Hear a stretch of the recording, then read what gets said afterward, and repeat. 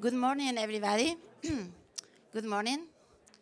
So my name is Sama Bilbao Leon. I'm Director General of World Nuclear Association, and it is my pleasure to welcome all of you to this very special session in which we are going to launch a brand new report, the Global Playbook for Nuclear Energy Development in Embarking Countries, 6 Dimensions for Success. So as you know, this is a collaborative effort between the Clean Air Task Force, the EFI Foundation, and the Nuclear Threat Initiative. So, let me just do a little bit of framing of why this is very important. So here we are at COP28, and where our first priority, of course, is to decarbonize and to do this as quickly as possible by 2050. But while we are doing that, we cannot do this leaving anybody behind. So we really need to remember that there are 800 million people all over the world that still do not have reliable access to any kind of energy. So we truly believe that for them, the energy transition is one that goes from no energy to energy. So that is a completely different transition. This means, of course, that nuclear energy could be one of the key energy sources that can help those countries actually leapfrog from where they are currently to a future in which they have abundant, affordable, 24/7 clean energy. So this is what we are doing with this report. So many of you know that the International Atomic Energy Agency has done for probably a couple of decades a very good job setting up the foundation for solid and robust infrastructure in newcomer countries. And if you are familiar with the milestones reports, they actually look at 19 dimensions that newcomer countries need to consider as they are pursuing or trying to pursue a civilian nuclear program. But now we have this report. This report is meant to be the next evolution in engaging embarking countries and really equipping them with the best information and capabilities available in order to accelerate this journey and actually make it successful. So the report, instead of going through the 19 dimensions that we had in the IAEA reports, is much more pragmatic, and it actually focused in 6 key topics. And I will not tell you what they are because I know that Armand will go in much more detail about that. But as I say, it's really very pragmatic and is really expected to help these countries to actually move forward very quickly. And let me just leave you with a thought. We are here in the United Arab Emirates, who made a political decision to pursue a nuclear civilian program in 2008. And they broke ground in the first unit in 2011. So I just want you to look at the time progression here. And then they started operating the first unit in 2020. So essentially, the United Arab Emirates is really a poster child of vision on leadership and really effective and pragmatic project management. And certainly, I'm pretty sure that if you look at some of the guidelines that we are going to see in this report, are some of the guidelines that the UAE follow. And we are hoping that other countries could do the same.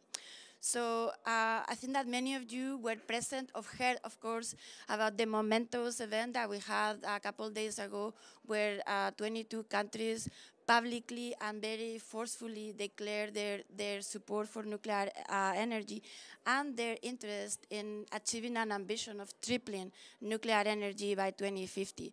So I think that with that goal in mind, this report certainly is going to be very instrumental. So let me stop right here to invite the next speaker that is going to kick off this session. So it is now my pleasure to invite Sebastian Burduja, who is the ambassador that is going to of Romania that is going to make the initial remarks. Sebastian.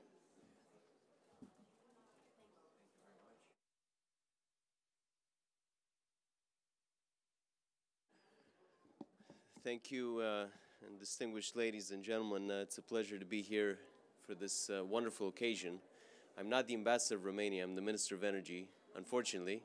I think my job would be slightly easier if I was ambassador. But anyway, I'm very grateful, and I'm grateful that nuclear is so high on the agenda here at COP28. And I want to thank our hosts and you all for raising the profile. I look at my good friend Cosmin Ghița sitting there in the back. He's the CEO of our national nuclear company, Nuclear Electrica, one of the leaders in the field. And he's always opening up bottles of champagne because of the revival of the nuclear sector.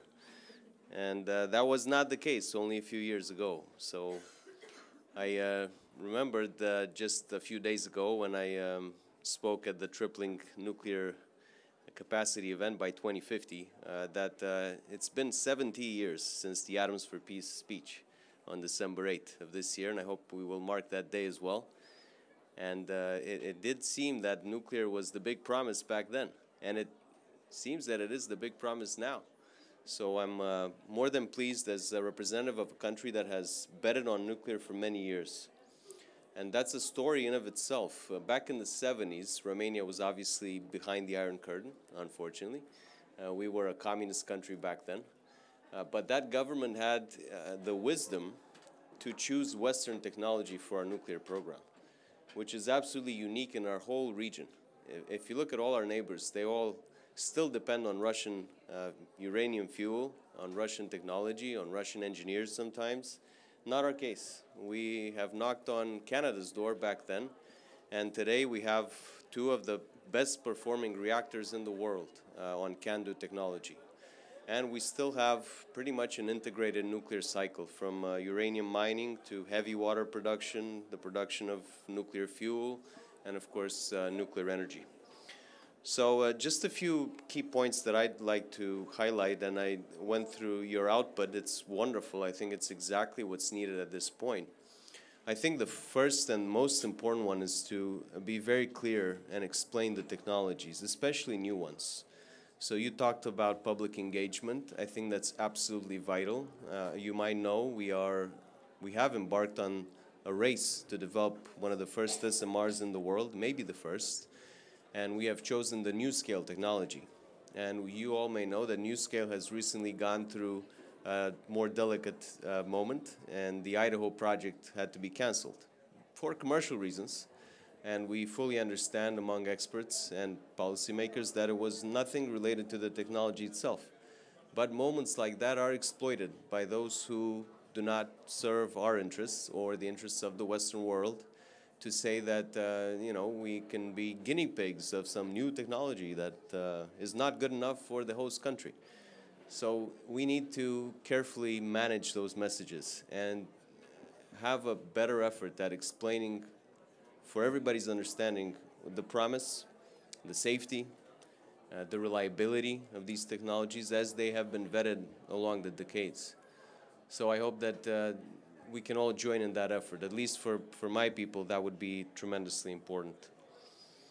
Also, you point out the relevance of research and development. And before being Minister of Energy, I was Minister of Research, Innovation, and Digitalization back in my country. And we have started a very important fourth-generation demonstrator, a fast reactor that is cooled through lead technology. And that's going well, and I just want to highlight it's one of the very few research projects at the European level that benefit from European grants. It's very hard to get EU money for nuclear projects. And again, that's something to think about, because if we don't have the funding for these projects, we're not really going to be able to triple our capacity by 2050. I think it's going to be extremely hard. Then I think you rightly point out the role of developing expertise and training the next generation of experts that will run these things. And I'm proud to note that we already have in Romania a simulator of a command room of an SMR. It's operating at the most prestigious school. I think it's rightly called the Romanian MIT. I don't know if it's as good as MIT. Maybe it's even better sometimes, who knows? But certainly it's functional, and it's training already generations of young people that are learning how these things will work. And we're more than happy to replicate that around the region or in any other country that's interested. The Polytechnic University is very happy to promote that example. And last but not least, the Hungarian foreign minister, Mr. Szijjártó, was in Bucharest not long ago. and he's a character. So he made an argument of why Hungary still much depends on Russia for its energy, and he said, we have to take politics out of energy. And I said, we can take politics out of energy, but we can't take geopolitics out of energy. So I think as we develop our nuclear plans, all of us, and I think we all agree that there's no path to net zero without nuclear, I think it's important where we put our bets, where around the globe we put that finger on the map. And as the example of Romania proves from 50 years ago, the consequences can be long-term. So I urge you to consider that. And now it is my great pleasure and honor to welcome somebody I deeply admire, Secretary Ernie Muniz. I think you've very eloquently noted in the past the role of energy for the economy, and I very much look forward to your remarks. Thank you.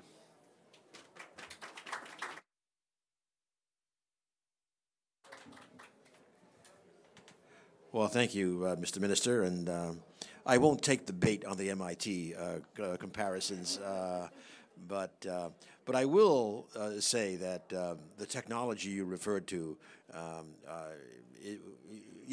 that's not the problem. The problem was some utility structures in our country, and so let's keep working on these new technologies going forward. We really appreciate all the work that Romania does in this domain, and maybe we can do some more together on that. Also, of course, want to thank Madam Director General.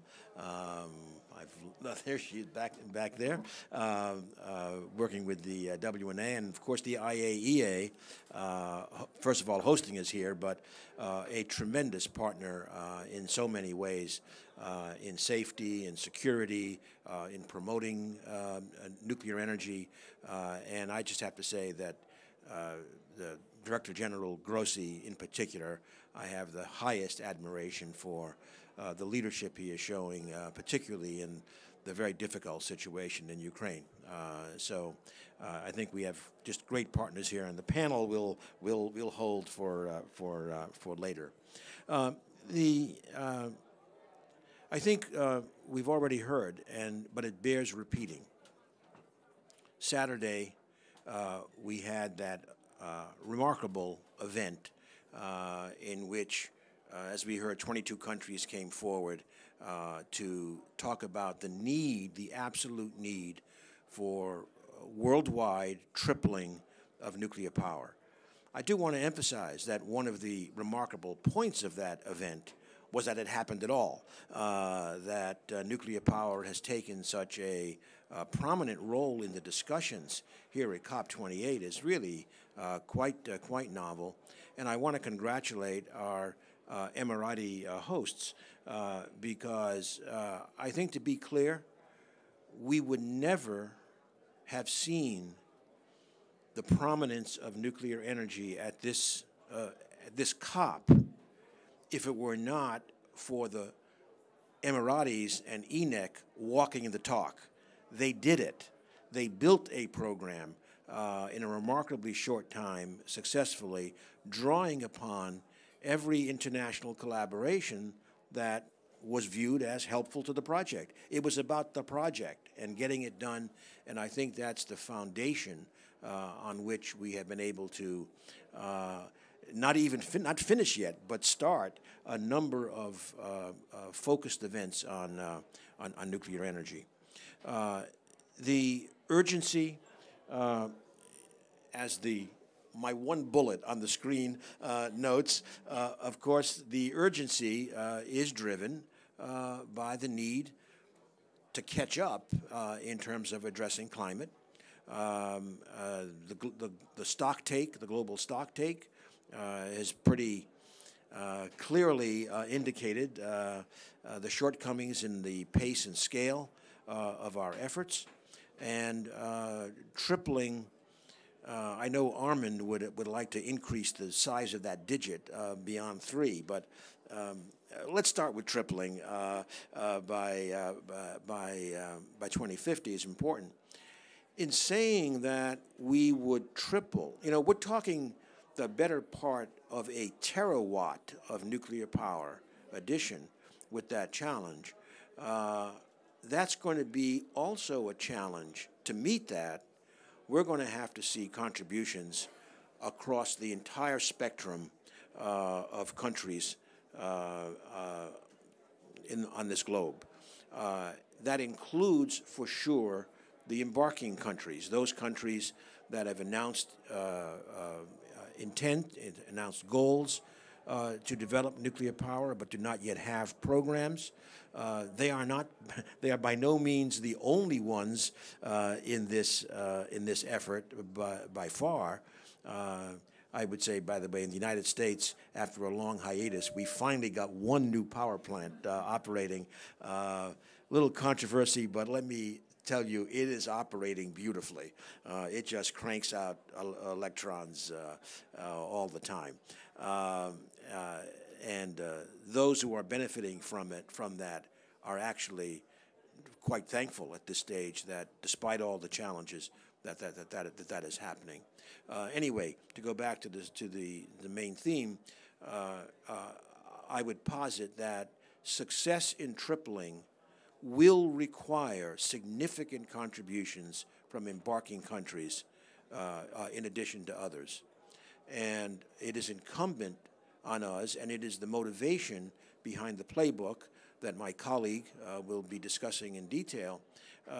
It is incumbent that cooperation, collaboration, support for embarking countries who are entering new territory, hopefully to be as successful as the Emiratis have been over the last 15 years, roughly, that it is in all of our interests to help with that. And therefore, the playbook that we will discuss, done through a collaboration of the Clean Air Task Force, Energy Futures Initiative, and Nuclear Threat Initiative, as was said earlier, that collaboration is looking to spell out what are the key points and what are the options fit to purpose for different countries to be able to have that kind of success that we talked about.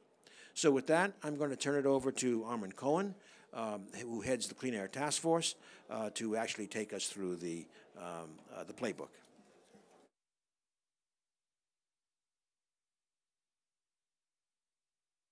Ernie, I have the pleasure of trying to summarize a 60-page report in 10 minutes or less, so I'm gonna go fast.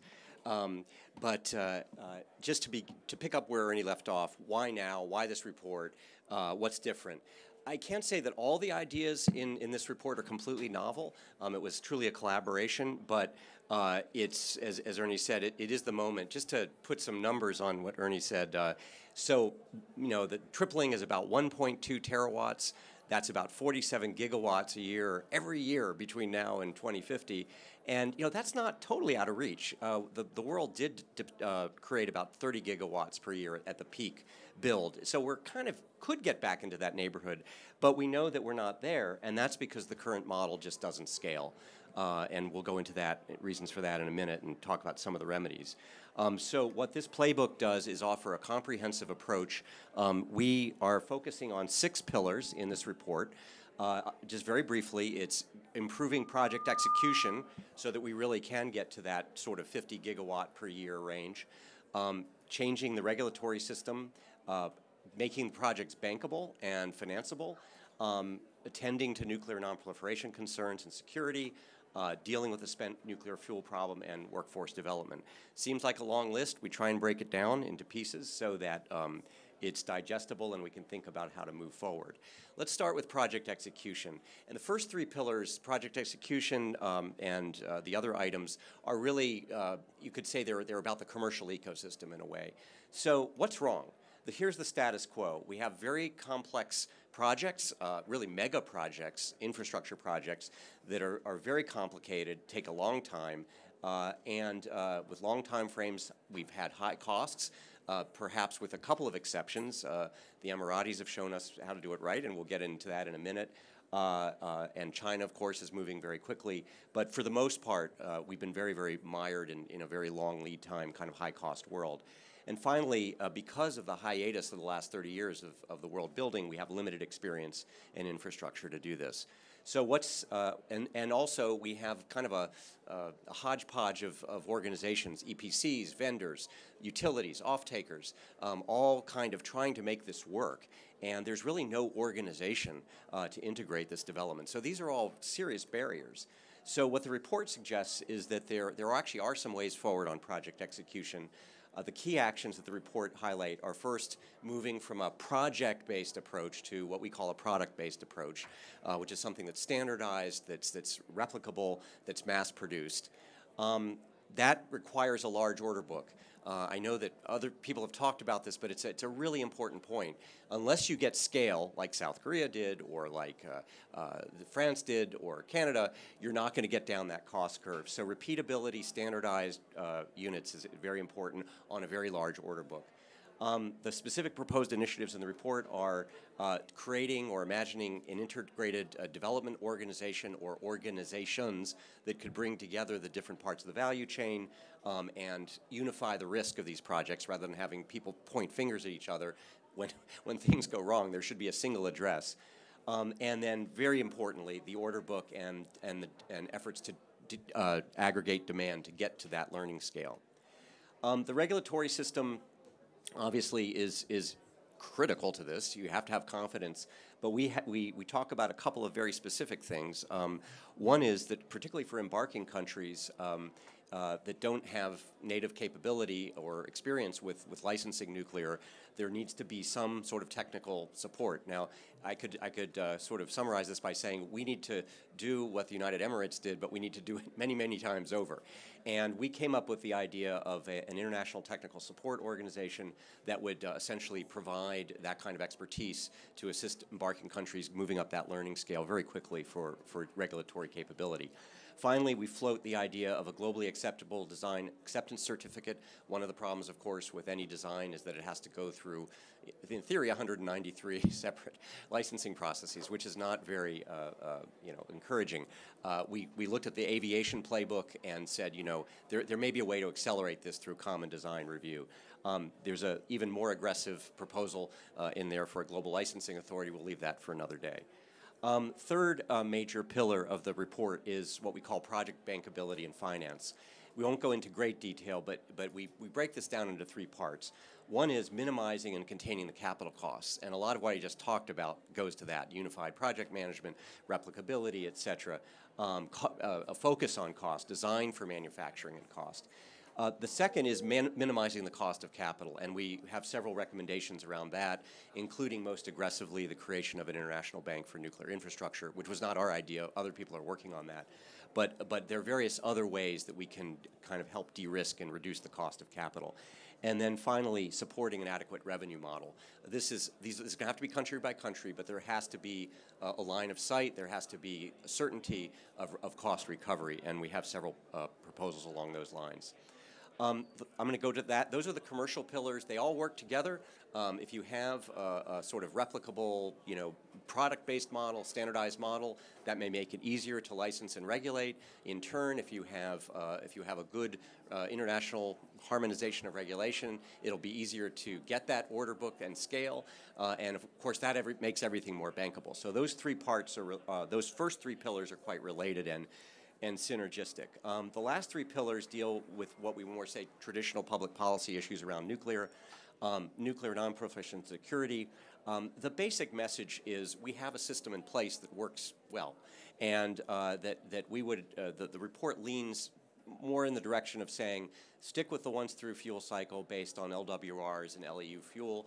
Innovation is good, but for the next 10 or 20 years, that's a proven pathway from a set of institutions that know how to manage that process. Rely on an international market for fuel. Incorporate your security planning early in the process, not midway.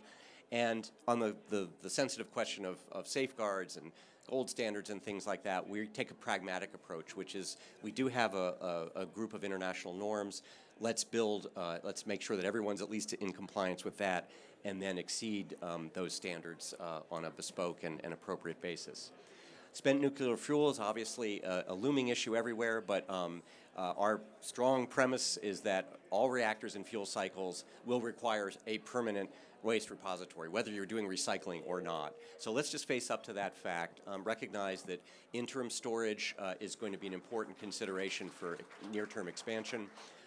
Obviously, this is a problem that we know can be managed safely, securely, and economically. I don't want to say it's just a political problem. It's a complicated political economic problem, but nonetheless, we believe that, that there is a pathway forward, and we do take the view that direct disposal would simplify spent fuel management. Finally, workforce development. As I said, the workforce is depleted. It's not in great shape because of this 30-year hiatus in the world in building.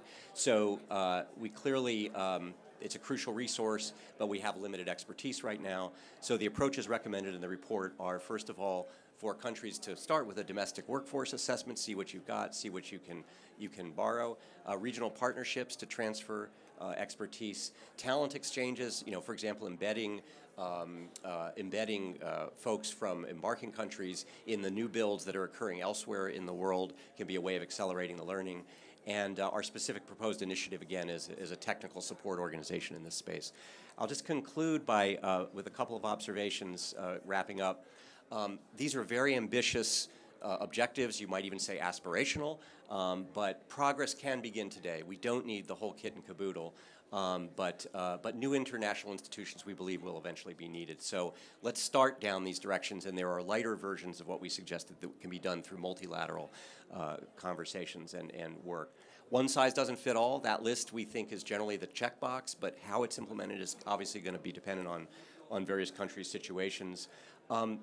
This report is dedicated to embarking countries, but it's no secret that the folks, the 30-ish countries that already have nuclear, could certainly benefit from some of these institutions as well. We don't explicitly address the role of public opinion and public support. That's obviously a foundational issue. We say a little bit about that in the report. I would personally take the view that the nuclear public opinion situation is much better than it was, say, 10 years ago. The problem still is delivery, and that's what we address. One last comment, that this report does not talk about new versus old technologies, as Erner suggested. We think that technology can help things, but it's not the fundamental problem. The fundamental problem is the ecosystem issues that we identify in the report. So with that, Diane, I'm going to turn it over to the panel. Thank you very much.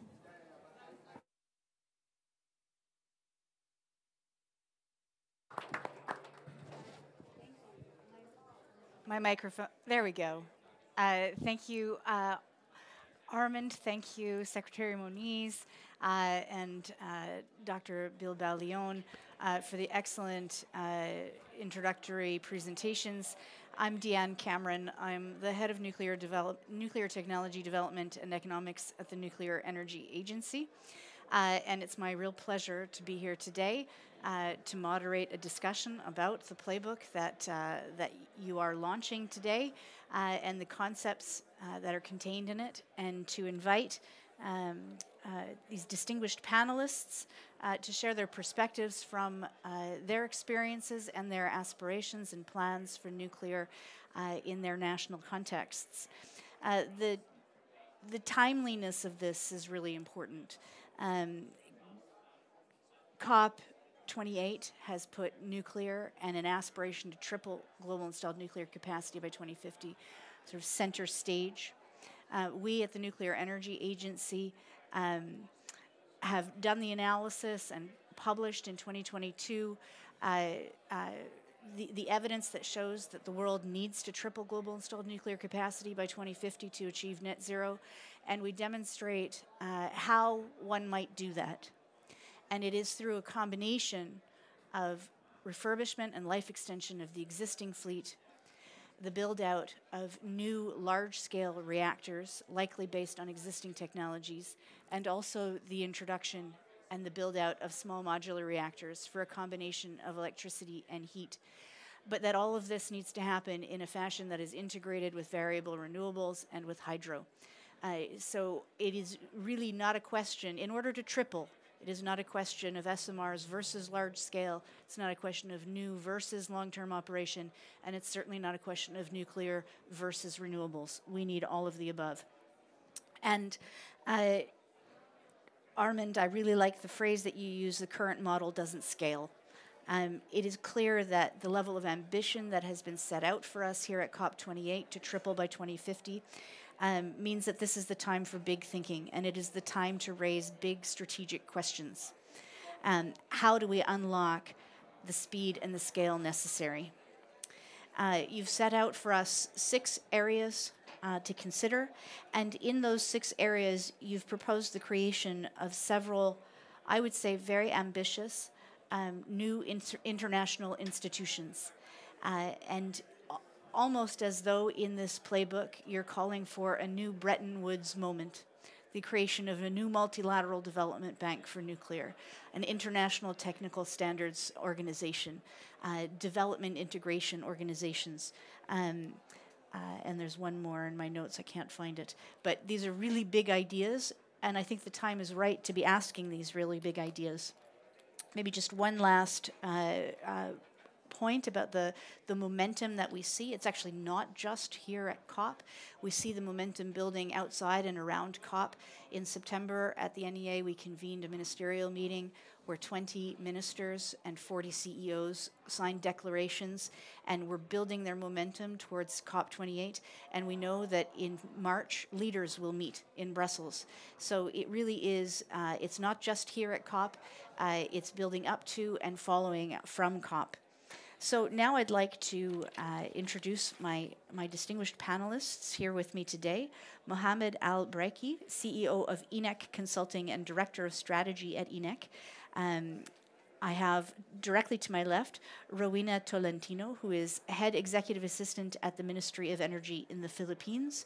And at the end of the row, Herbert Crepa, Deputy Minister of Energy in Ghana. I'd like to start with a question for Mohamed Al-Breki. Please, first, I'd just like to invite your views on the playbook that we've just heard about. Are there any, what is your reaction? Is this the right time? Are the ideas, are they the right ideas? Are they the right priorities? And what's the feasibility of achieving what the playbook recommends to us? Yes, first of all, thank you, Diana. Welcome to Dubai, welcome to the UAE. Second, yes, I've been in the business with ENEC for the last 13 years, so I've been blessed and lucky enough to see how the company grew and through the different strategies and the different milestones. My first reaction of the playbook was really great initiative, and I like the name of it, the playbook. It's 60 pages report that shows you from different segments how would you start your nuclear journey, from a project execution, regulatory framework, how to make it bankable, the different stakeholders. They cover it in a very holistic way. How would you embark on this and give you that starting point that then every country or any newcomer would need to strategize, put their roadmaps in and build on those expertise. But very great initiatives at a great time. Right now, especially we're trying to tripling nuclear. 2 days ago, we get the declaration signed by many governments, which is really positive. And I think it's doable, really, to tripling nuclear by 2050. Thank you. I'd like to ask a follow-up question of you, specifically on workforce, because you have done such a tremendous job here in the UAE. What are the key lessons learned on workforce development and the best practices from your experience and successes with Baraka? How should the global nuclear sector approach the challenge of growing the talent pipeline with the speed and the quality that is needed to triple global installed nuclear capacity in 26 years, which is the time we have till 2050? Great question and great challenge too. At the same time, what I wanted to start with is the beginning. There are different pillars that made this program a success. Number one being leadership and the government support. Number two would be putting the right policy in place. That policy is a public paper. It's online. You could Google it. It's the UAE Civil Nuclear Policy, which committing us to the highest standards of safety, security, and nonproliferation. And then putting the right strategies through the right time with the right workforce. So back in Baraka nuclear power plants at Emirates Nuclear Energy, we have over 50 nationalities. And all those 50 nationalities, we agreed that we're going to do it the Baraka way. Not anybody's way. We're gonna do it the Baraka way, the way it's gonna suit United Arab Emirates environment, how to build those plans. And delivering mega projects within the country hasn't been very something that is unique. We've been delivering a lot of mega projects, something we're really proud of. Um, However, back to your question, focusing on the workforce, throughout the time, we've been really investing in our workforce, getting the right subject matter experts from the different nationalities, different expertise through the different timelines of the program. And we've been investing on training those individuals. We've been investing in from the schools also. We've been looking at a lot of different schools and let them learn about nuclear energy. At the same time, establishing different pipelines. Sometimes you need higher SROs, for example, that's senior reactor operators. You need to get them licensed. You need to get them prepared, trained, and they've been training in different countries too. A lot of them have been training in the U.S., a lot of them training in different countries in operating plants by itself. So what really helped, strategically speaking, is starting with the workforce development and strategizing and investing in our people early on. Early on, and starting that journey and focusing on getting operational ready early on, because we know we're going to get there. So establishing that investment from the beginning really helped us when we wanted to operate those plants. And right now, also we're like our plants right now it has about 21% of the females, and this is a very high percentage compared to many nuclear plants. And the shift supervisor in Unit 2 is a local female. It's something really we're really proud of, to see local UE citizens operating such plants in a new, the first Arab country operating nuclear power plants at that large scale. There is one point I'd like to mention on Arnold's speech on the going up to scale. Managing mega projects, especially nuclear plants, when you put the first one up and getting all your lessons learned and execute them in Unit 2 and then Unit 3 and then Unit 4, that learning rate is massive. That learning rate is very, very big. I can give you an example. Now, from a breaker to breaker, when we pour concrete for the unit until we load the fuel, we call this in the industry a breaker to breaker. There was a 39% improvement of time from Unit 3 compared to Unit 1. So that learning rate is something that all of us as an industry that we could capitalize on. And this is how we can triple nuclear by 2050. It is doable, and it is the clean base load that the world needs that abundance also does not come without nuclear energy. So it's been lovely, and we're continuing that journey through different growth initiatives that I can talk about later on. Thank you so much. Those are very insightful comments, and what a remarkable learning curve, 39% from Unit 1 to Unit 2. That really speaks to the need for a programmatic approach, for a fleet-based approach, if not a product-based approach. I'd like to turn now to Ms. Rowena Tolentino. First, to invite your reactions and feedback on the playbook overall, including your views on were there any particular elements that were very important to you and your perspective from the Philippines? Okay. Well, good morning, everyone, and thank you for organizing this. And I think the issuance of this playbook is very timely and strategic, and it is a strategic resource for embarking countries. It will simplify the process on deploying nuclear technology in our country, and in particular, given that at the current stage we are developing the regulatory framework in the Philippines, that portion in the playbook would be very helpful to the Philippines in ensuring that the appropriate legal framework that would ensure the highest standards for security, safety, and safeguards will be in place.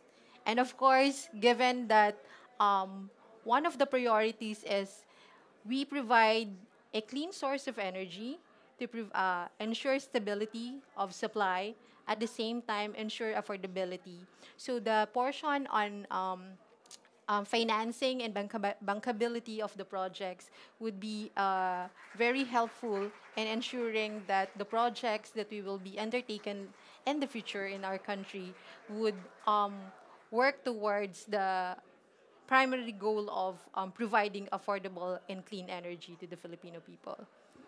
Thank you. I think that many of us have dreamed of regulatory harmonization on a global scale.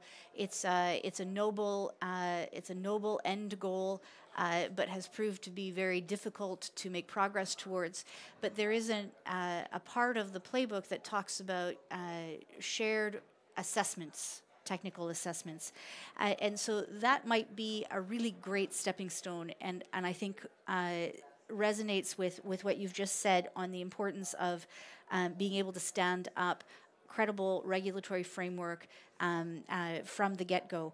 Let me turn now, if I could ask you a little bit more on the financing recommendations. So here at COP28, there have been calls, including by ministers and leaders on Saturday in the declaration that calls for a tripling of nuclear. There is a call out to multilateral development banks and the World Bank to play a role in helping to finance nuclear energy projects in developing countries.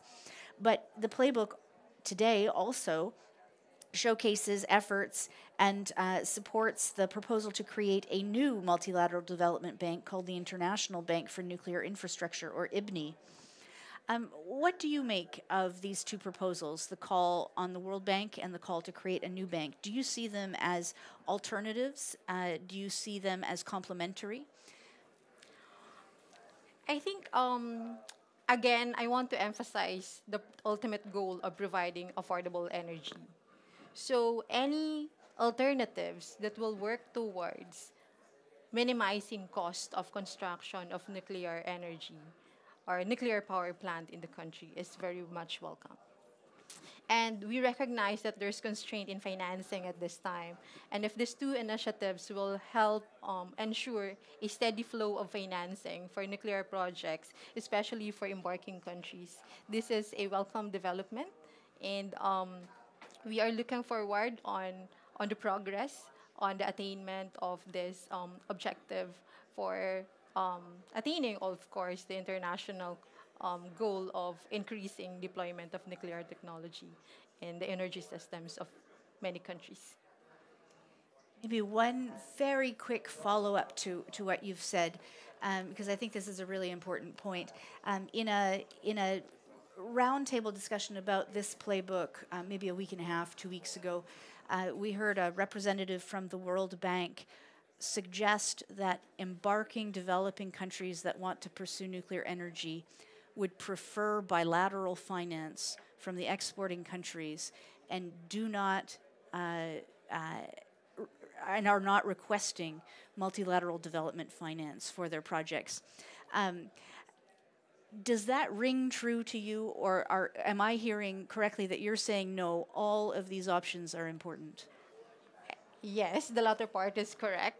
All options we welcome all options, meaning we are not limiting ourselves to available options at this point. If we can provide more alternatives to embarking countries that could reduce capital costs, that would increase access to financing, we will support those initiatives to ensure that we are aligned with our commitment to provide affordable and clean energy to the energy consumers. Thank you. I think that's very important for us to be hearing directly from embarking countries. Now I'd like to turn to our third panelists, Herbert Crepa. First, the same opening question, just your reactions to the playbook. Do you welcome this at this moment in time? It has these 6 pillars. Do any of the pillars ring especially important to you for Ghana? Well, thank you. Thank you very much. And I should also thank the organizers, the IAEA, and all the other institutions that have put this together. And also thank our hosts for a brilliant organization of this COP, and also putting nuclear as part of the big agendas. I think it's quite obvious to everybody that a lot of little pieces are coming together positively for the nuclear agenda. Um, and that, for me, means that one of the biggest takeaways of this playbook is the timing. I think the IAEA and the institutions that have developed this playbook have taken advantage of the momentum that is building positively in favor of nuclear. And I think you really deserve to be commended for that. For us, countries who are really new to the nuclear conversation and are emerging into the nuclear conversation, this playbook would be useful. Um, a few takeaways include the question of how to deal with the cost, the capital cost and the revenue recovery. I think looking into the detail of the various proposals and the various methods that have been proposed to achieve that, I think will be very useful, especially in a time when, many economies are still grappling with the aftermath and the after effect of some of the consequences of geopolitics and all the issues that economies are facing today. I think also a unified, sort of harmonized, globalized certification system, I think helps with the confidence. And I think that's also a significant takeaway from the playbook. Fuel disposal is also a matter that continues to concern, emerging countries. And so I think that's another point to take away. And probably the public opinion question, how we continue to build positive public opinion to support the agenda, because clearly we're not going to be able to meet the ambitions of emissions reductions by half century without nuclear. I think that's become non-debatable by now. And so how we rally around to ensure that we carry our people along the science and the finance, I think is crucial. And then probably finally,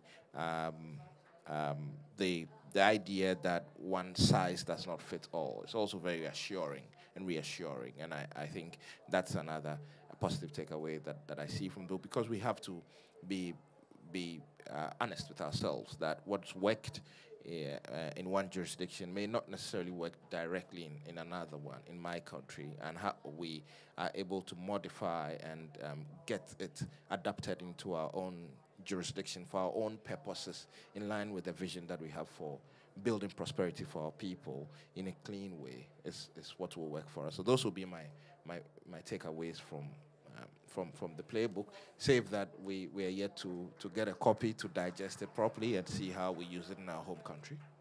Thank you for your feedback. I think that's very insightful, very helpful feedback that helps contextualize the report in the real lived experience of embarking countries.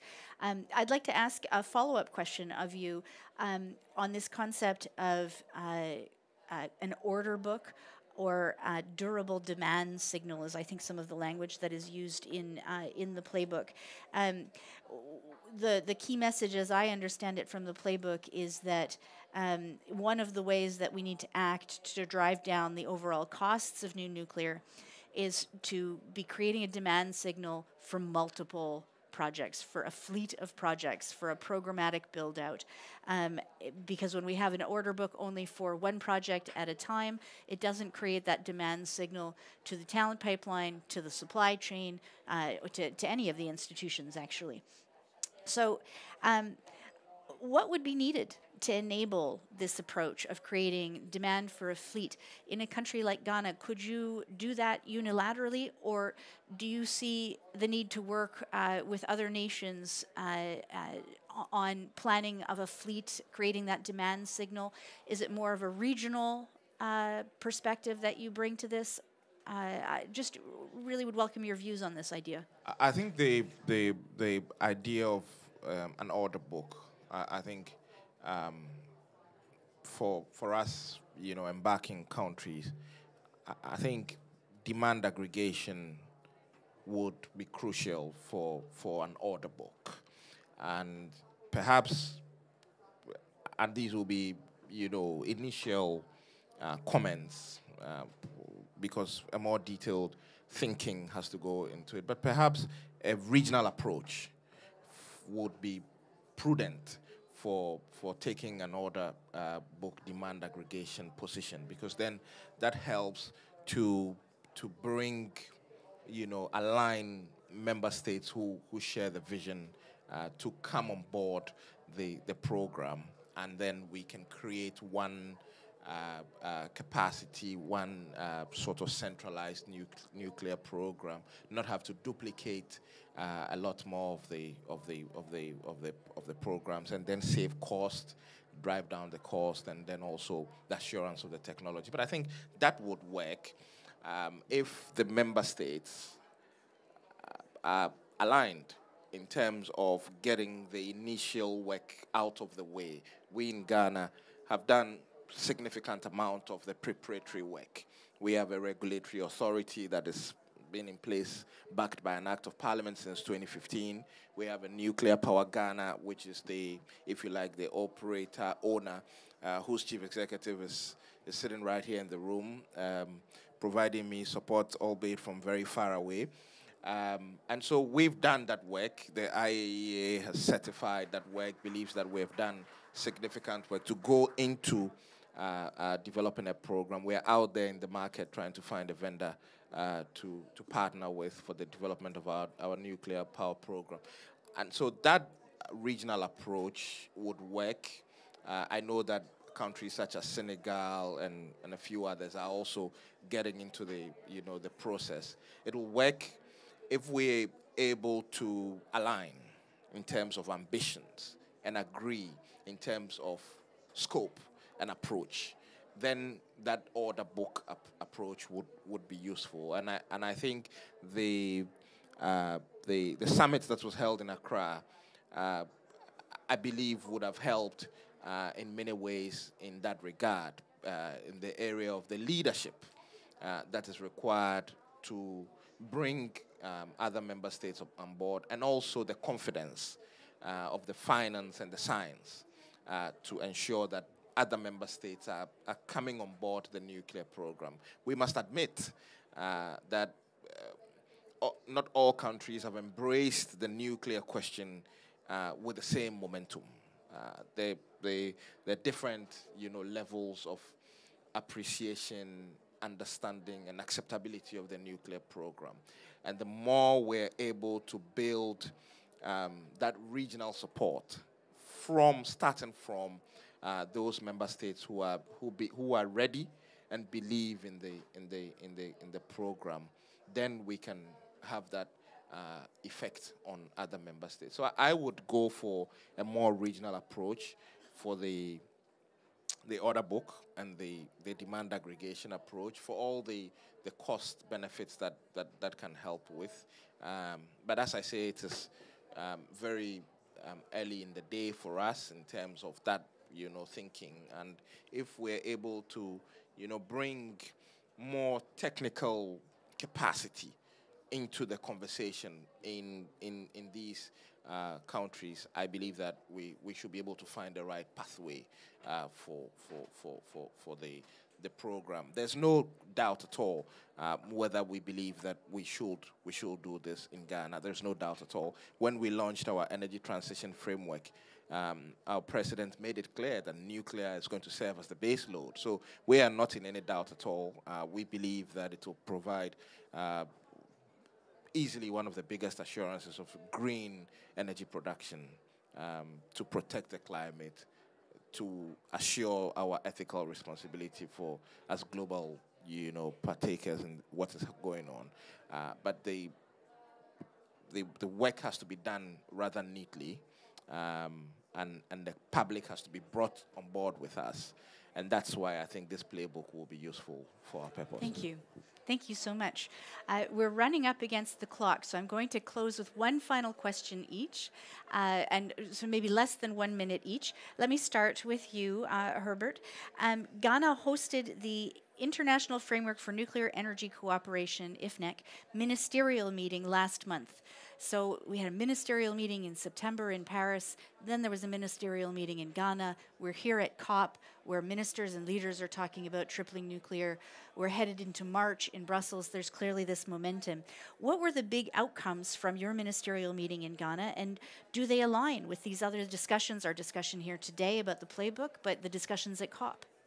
I think they do. They align on both fronts, the discussions in the playbook and the discussions here at COP.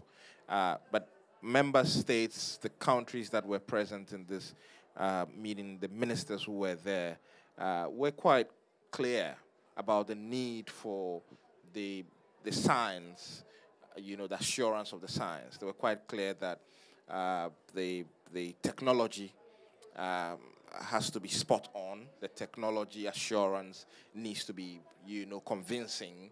The cost as well was also a matter that, member states were very interested in. And capacity, how to build capacity on the continent so that operators come in and help to develop, and then the locals engineers can take over and run the program. So those were some of the concerns, and I see that they are very much aligned with the outcomes or the recommendations of your playbook. But the leadership is important.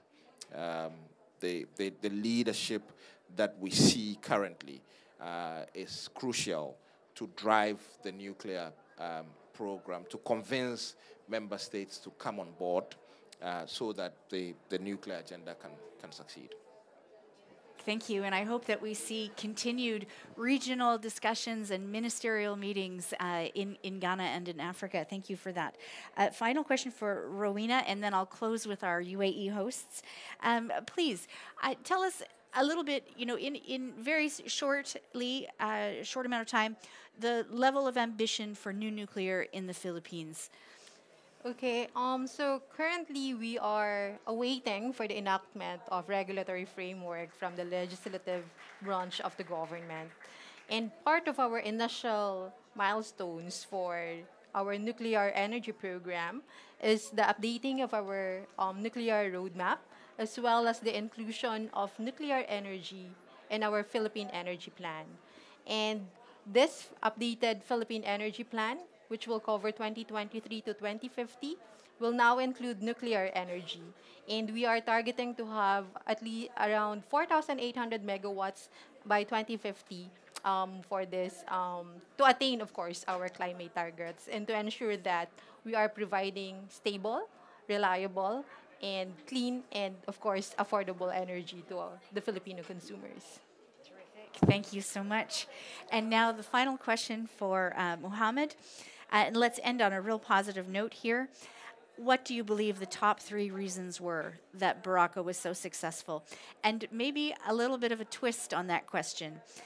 If the new institutions that are proposed in the playbook, these new multilateral institutions for project or organization, for development finance, for technical standards support, if they had existed 15 years ago, would Baraka have been completed even faster and more efficiently? Good question. So from the first question, what I think what made Baraka a success is, first of all, is leadership and leadership support. Second of all is the workforce that we've been hiring and the SMEs that we have at the right time that we had throughout the whole program. And also the commitment from the country to have that critical infrastructure base load to be up and running and operating in a very safe and secured manner.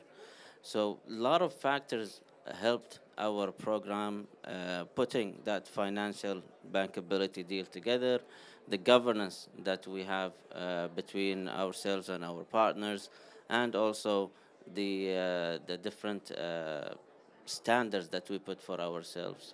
And our boss Mohammed Al-Hamadi, he would always raise the bar time on a time, and this is how we kind of stumble on our board journey for excellence. And that's non-stopping. We're going to continue doing that for sure. Now, have all these initiatives been there from 15 years ago? Will we deliver Baraka faster? I think yes. There are a lot of initiatives happening, also from the regulatory side with the IEA on regulatory harmonization. That would help a lot. And a lot of nations, when they get into this harmonization of regulatory framework, and imagine if same thing happens with design. This is why if we scale up nuclear, things could happen faster and it will cost less to get those nuclear plants built and operating in a very safely manner. And the one thing I want to conclude with is the theme of this COP is to unite, act, and deliver. And I think the playbook gets us all together here, so we're all united now within one COP, so we could take an action and act and put some real steps, concrete steps towards our journey, and deliver those nuclear plants to get to our net zero. And those 4 plants that we have now in Baraka, they're major accelerator to our net zero. So about 25%, they're covering 25% of the energy demand, at the same time 25% of the country's NDCs, the National Deterministic Contribution. It's a very clean, reliable base load to the grid that help us decarbonize our different sectors that here in the country. So let's unite, act, and deliver together. That sounds great. So please join me in thanking our panelists and in inviting Secretary Moniz back up to the podium to deliver closing remarks.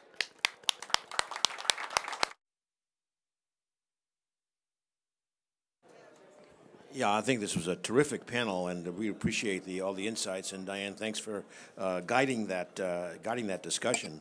I would just conclude by saying that I think I can speak for all of our group that we feel better now than we did before this event in terms of the playbook, hopefully having some real utility, and we'd like to follow that up. And of course, our host institution, IAEA, the WNA, the NEA, these are all critical institutions. And let's take that last charge, Unite, Act, Deliver, to work together on the delivering part, because we got a ways to go. We got a terawatt to go in the next quarter century. So thank you all for coming. This has been very helpful to us, and we certainly volunteer to be as helpful to you as you will find useful. Thank you. Thank you all.